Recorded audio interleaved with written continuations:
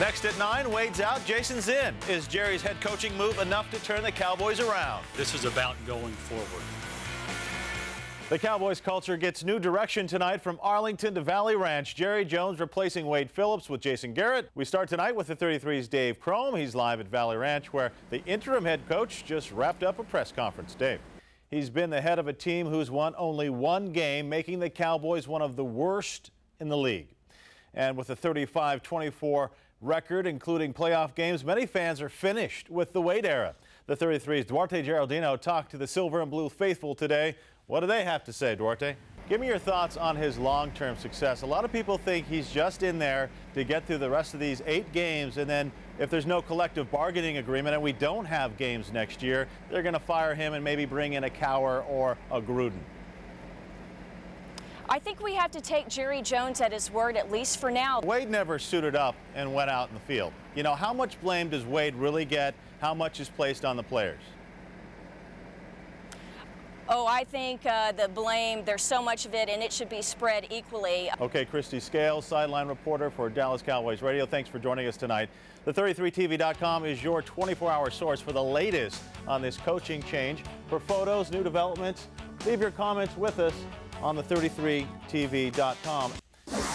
And big story, DFW, can you be unarmed and dangerous? Twice in 2 weeks, Dallas police have shot and killed unarmed men. In the latest case, a mentally ill man was shot 23 times. Tonight, officers involved remain on administrative leave, and the 33's Don Tongish joins us now with more on this. Don. Walt, it will be up to a grand jury to decide if... A lot at stake. What will the Cowboys world be like with Garrett's stamp on it? The 33's Barry Carpenter has a look ahead at the next 8 games. Barry headed to the center of the sports rant world, 105.3 The Fan. He joins us live from the stadium tonight. Barry. The social networking sites have been blowing up all night with Cowboys talk and Wade's firing. Let's start with Neon Dion and his tweets tonight. This is what he says. He sent out this tweet earlier today. Wade fired? I don't like it, but it is what it is. To set a real example, fire some highly paid players who ain't doing a thing. Truth. LeBron is a big Cowboys fan, and King James sent out this tweet tonight. We want Coach Cowher or Coach Gruden. No one else is ready for that task, and I know they will command respect right off the top. Let's go. And there have been hundreds of comments on the Dallas Cowboys Facebook fan page. This is one we got tonight.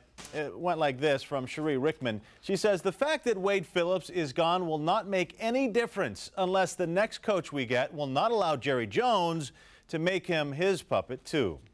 Officials in Wilmer are trying to figure out what caused a fire that destroyed part of an historic theme park. It happened around 3 this morning at Old Fort Dallas. The park's general store and a couple smaller businesses were lost.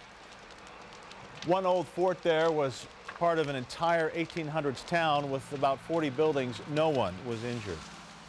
Another small earthquake rocked the town of Cleburne last night. The U.S. Geological Survey confirmed the 2.5 quake around 10 last night. It was centered about 10 miles southwest of Cleburne, and it's not the first time residents have experienced a quake in the town. Crazy little thing called web. Crazy little thing this web. A new web browser launched today that has a social twist. It's called RockMelt, and it's built on the idea that most online activity revolves around socializing. RockMelt lets users keep up with family and friends, make plans and appointments, and mold web browsing around their own personal interests. Should teen sexting be classified as a misdemeanor crime? The Attorney General says it should be, but as the 33's Giselle Phelps shows us, others don't think that punishment fits the crime.